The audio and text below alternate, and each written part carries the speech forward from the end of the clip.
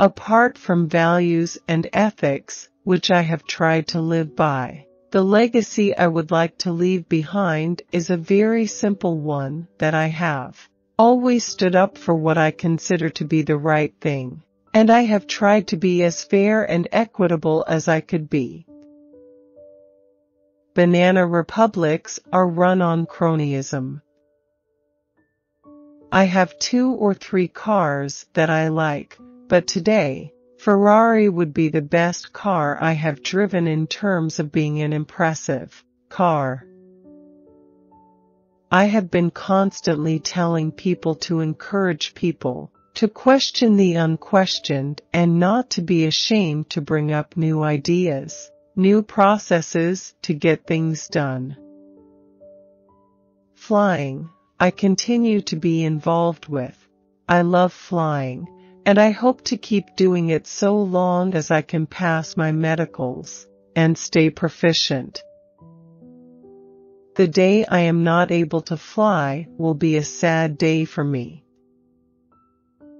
I buy a lot of electronics, some which I never take out of the box. If a founder has passion and innovation, he needs to be supported. I am more intuitive than a numbers person, and I recognize that not all investments are going to be positive.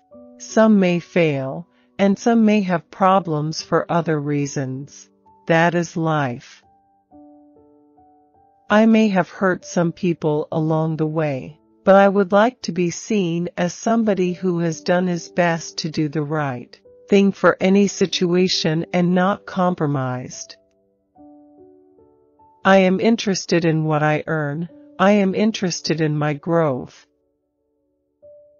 What I would like to do is to leave behind a sustainable entity of a set of companies that operate in an exemplary manner in terms of ethics, values, and continue what our ancestors left behind.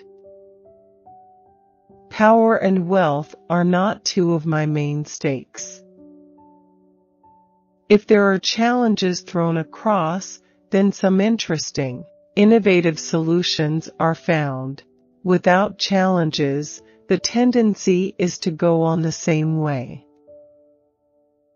If I were to look in the United States or in Europe, in some of the garages, you would have a Bentley or 2 Bentleys or a high-end Mercedes, and you may find a Smart also in that same garage because that person thinks it's a fun extra car to have. He may have 4 cars, but also have a Smart because he thinks it is cute. The most expensive part of any manufacturing unit is the paint shop. I can tell you in all honesty that I am highly connected to my family, my wife, and my 3 children, though I don't get to spend dollops of hours with them. New startups embody the creativity, the innovation of young people, and for me, it was and is a very worthwhile experience to interact with them. As you grow older, everybody becomes less inflexible and a little more accommodating. There's a lot of interest in nano outside India. A founder who is in for the short run, or has no passion for the sector he is in, doesn't give me a great deal of comfort. Challenges need to be given to an organization. I'm the non-executive chairman of 9 or so major companies, and on the 9 companies, it's a little trying because you jump from one industry to another, as the case might be. But one had the reasonable knowledge of those 9 activities, and it's been an exciting job. I've often felt that the Indian tiger has not been unleashed. I will certainly not join politics. I would like to be remembered as a clean businessman who has not partaken in any twists and turns beneath the surface. and one who has been reasonably successful. I am in favor of disinvestment. But if a disinvested company has to tie up with a government company for its livelihood, there is a problem. I have always been very confident and very upbeat about the future potential of India. I think it is a great country with great potential. If it stands the test of public scrutiny, do it.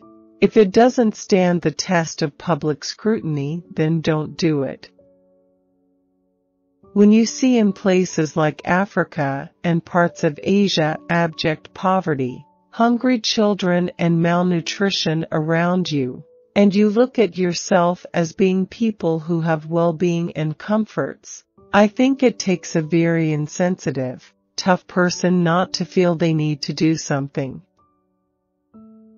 My most visible goal is to do something in nutrition to children in India and pregnant mothers, because that would change the mental and physical health of our population in years to come.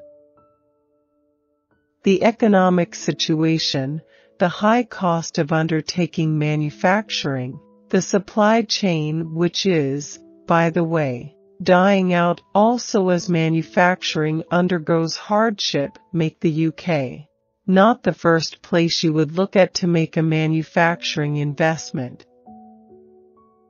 People still believe what they read is necessarily the truth. I think there are many honest businessmen. India needs to come out of its socialist pattern of doing things on a rationing basis.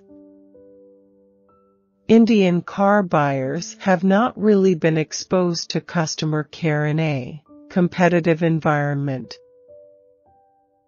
I always felt that Nano should have been marketed towards the owner of a two-wheeler because it was conceived giving the people who rode on two wheels, with the whole family, an all-weather safe form of affordable transportation, not the cheapest. I have always been bullish about India's potential. I still am, and I feel India is a country that really has an enormous amount of potential and has the human capital to succeed. The early Rockefellers made their wealth from being in certain businesses and remained personally very wealthy. I probably have everything that Apple has made and everything Bose has made. I am very loyal to certain brands. There has not been a conscious view of re-energizing manufacturing. So, in some form, someone has to wave the Union Jack in the area of manufacturing. I would say that one of the things I wish I could do differently would be to be more outgoing. I came seriously close to getting married 4 times, and each time I backed off in fear or for one reason or another. Each occasion was different, but in hindsight, when I look at the people involved, it wasn't a bad thing what I did. I think it may have been more complex had the marriage taken place. I followed someone who had very large shoes. He had very large shoes. Mr. J.R.D. Tata. He was a legend in the Indian business community. He had been at the helm of the Tata organization for 50 years. You were almost starting to think he was going to be there forever. There are many things that, if I have to relive, maybe I will do it another way. But I would not like to look back and think what I have not been able to. Telco is totally committed to commercial vehicles, where it is bound to remain a major player. What may well happen in the future is we may split the company into 2 business units. Jardine is the largest dealer of Mercedes in the world. They also sell cars for 2 or 3 Japanese makers. People of great power wield great power, but people of lesser power or people who have fallen out of power go to jail without adequate evidence, or their bodies are found in the trunks of cars. The government should do its job. The government's job is, in fact, to run the country, to manage the country, to govern the country. And governance is an important thing, not application where it suits one so, to microcontrol where it suits them on the other hand. What are the crumple zones on scooters? The helmet is the only crumple zone I can think of. Some entrepreneurs talk of a high burn rate, high advertising rate, and so on, with no outcome, so it doesn't impress me. But an entrepreneur who has that kind of a feeling of responsibility towards his investors is somebody who will have all my support. I quite frankly enjoy the touch and feel of a store, so I am a big bookshop person. Or, I go to an electronics store. Best Buy and Chroma are places I could spend a lot of time in. Fiat has assembly plants in Brazil and Argentina. I would say that I'm blessed with a very, very good executive team that operates reasonably autonomously each of the companies.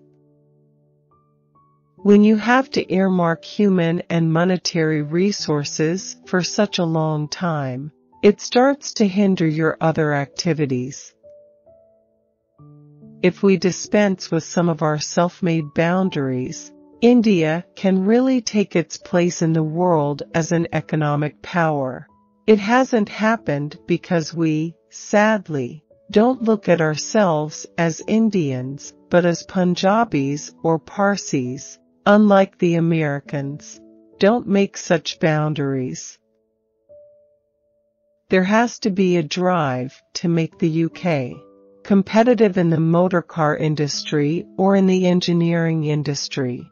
To do that, you have to give attention to the manufacturing sector. After I retired, it seemed to me that there was a whole new world out there, which was a digital world driven by a marketplace, basically, which had a huge potential driven by handheld devices, which would one day become the virtual retail store of India. Since I got involved in telco, we first developed the first modular truck, the 407, then the 709, and now the 2213. These trucks broke away from the old face of telco trucks. I was also just as much involved with the Safari, but nobody talks about the Safari. My involvement has been there with all telco's projects. Somehow the car has got hyped up. The early Rockefellers made their wealth from being in certain businesses and remained personally very wealthy. Tatas were different in the sense the future generations were not so wealthy. They were involved in the business, but most of the family wealth is put into trust, and the family did not, in fact, enjoy enormous wealth. Perhaps the loneliest time was during the Tata tea issue in Assam. For some reason, everyone believed that we had conspired with the extremists, ULFA.